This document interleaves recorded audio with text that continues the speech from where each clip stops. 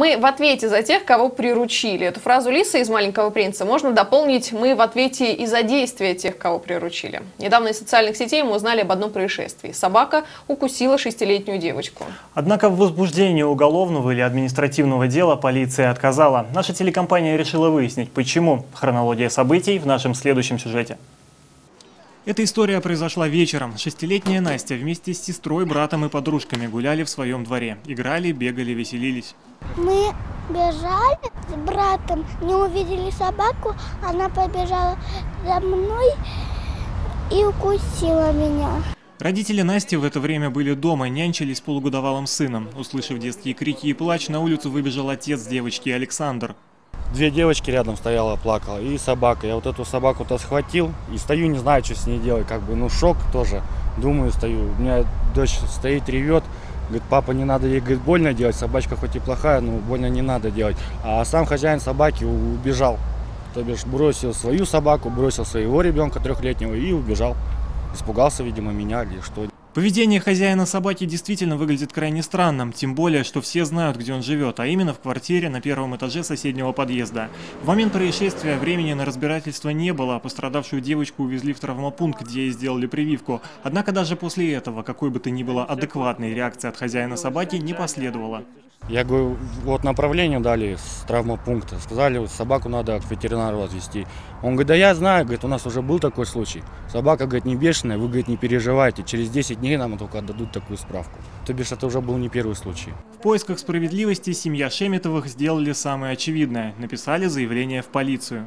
Как только в полицию поступают такого рода заявления, незамедлительно участковые выдвигаются по указанному адресу, в дальнейшем уже проводят всю ту работу, проводят профилактические беседы, и уже если это есть необходимость, то, конечно, принимается и, допустим, в возбуждении в уголовного дела решение. Однако спустя некоторое время пришел ответ – в возбуждении уголовного дела отказано ввиду отсутствия состава преступления.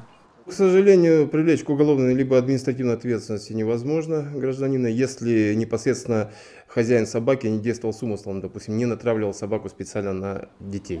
И как быть? Неужели добиться справедливости так и не удастся? Юристы в данном случае рекомендуют сначала обратиться к хозяину собаки и потребовать возместить ущерб. Если решить конфликт мирным путем не удастся, то со всеми документами следует обратиться в гражданский суд.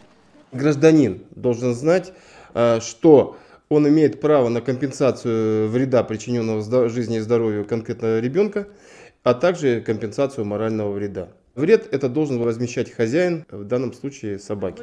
Но намерен ли хозяин собаки пойти на мировую? Мы решили узнать это лично и вместе с Александром Шеметовым пришли к собачнику домой.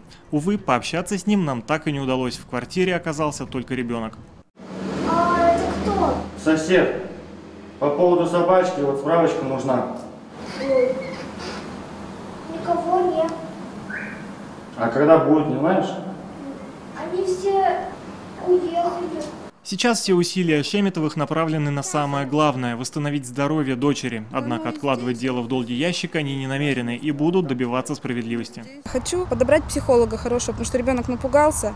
И там уже буду отталкиваться, сколько стоит, сколько нужно сеансов уже. И там уже дальше будем компенсацию просить у него. Но если он откажется, то, конечно, будем исковое заявление составлять и в гражданский суд. Добавим, по мнению юристов, у родителей пострадавшей есть все шансы на победу в суде. Павел Берсенев, Александр Макаров, телекомпания ТВИН.